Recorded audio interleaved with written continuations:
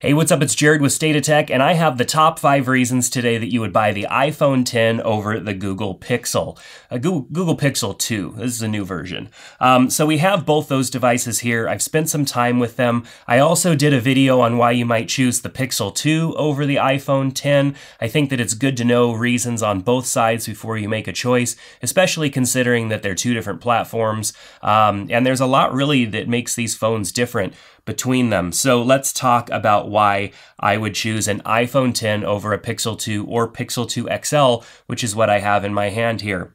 So the number one reason is that iconic Apple look that they give to the iPhone. You know, the iPhone really has been the same for a long time, and the iPhone X is really a departure from that.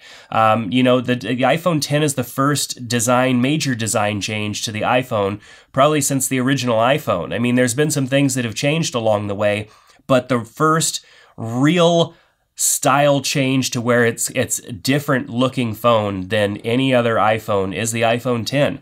And so the iPhone X is one of those phones that I believe it was designed to stand out as an iPhone X. You know, when all of these phones, all the Samsung, LG, HTC, all those phones are just making standard looking phones with, you know, less and less bezels, it's really hard to even stand out among the crowd. I mean, even with the Pixel 2, unless somebody knows what the Pixel 2 looks like and can differentiate it, it looks just like most other phones, especially from the front. You know, from the back, maybe if you didn't have a case on it, you can kind of tell because Google's been doing a lot of commercials for the phone and people might be more aware of a Pixel 2 more than they've ever been in the past.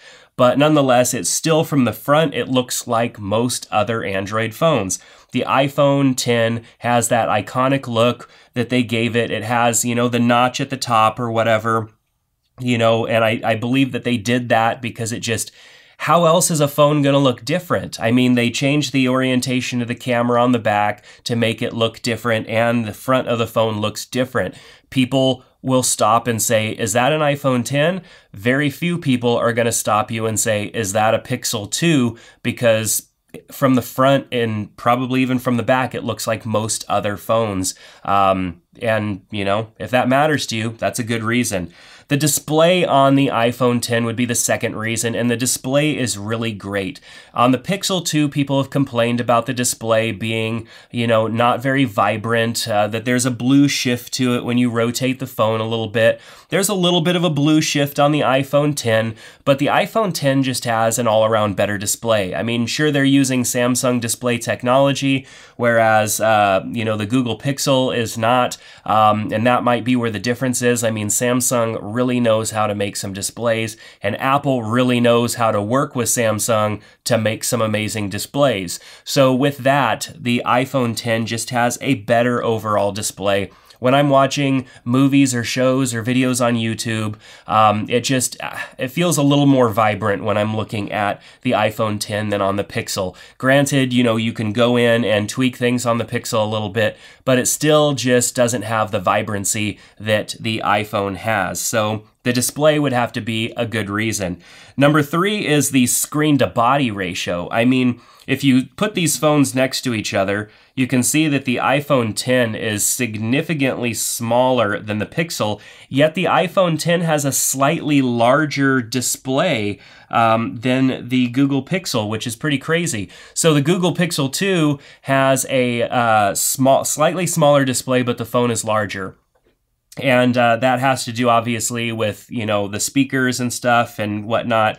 You know, things take up a little bit of room. There's no notch on this phone, but it is larger. Of course, you can get the Pixel 2, not the XL, which is smaller, but then you're really getting a smaller display than the iPhone X. So you're getting a bigger display on the iPhone X in a smaller package, which I find really nice because some of these phones are getting pretty large these days. Having a smaller phone that's more pocketable, especially for those of you that are female or you just want a smaller phone in general, and these big, ginormous iPhones are falling out of your pocket, I mean, that's a problem, and you're not going to have to sacrifice by going with an iPhone X. The fourth reason would be the dual cameras. You know, the dual cameras, some people love them, some people hate them.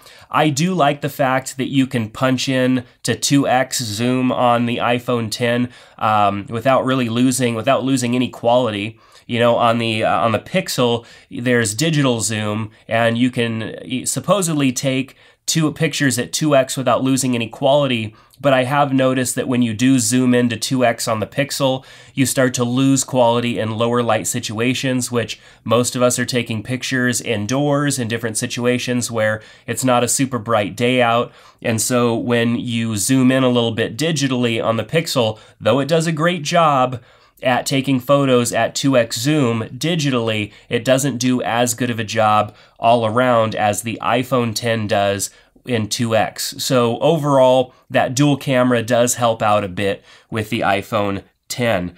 The fifth reason would be, of course, the accessories and the ecosystem that comes with the iPhone in general. And that's not just necessarily an iPhone 10 thing, that's an iPhone across the board thing. There are a lot more accessories, there are a lot more apps. The apps are genuinely better.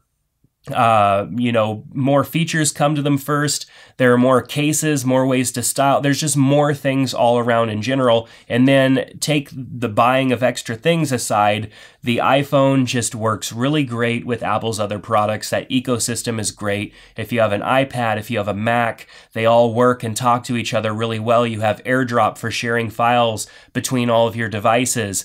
You have iMessage or messages that works across all your devices so that you can respond to text messages from whatever device you're in front of. I mean, those are things that you can kind of hodgepodge together on an Android experience, but you're not going to have the same experience that you would have on an iPhone, and the iPhone 10 definitely gives that to you.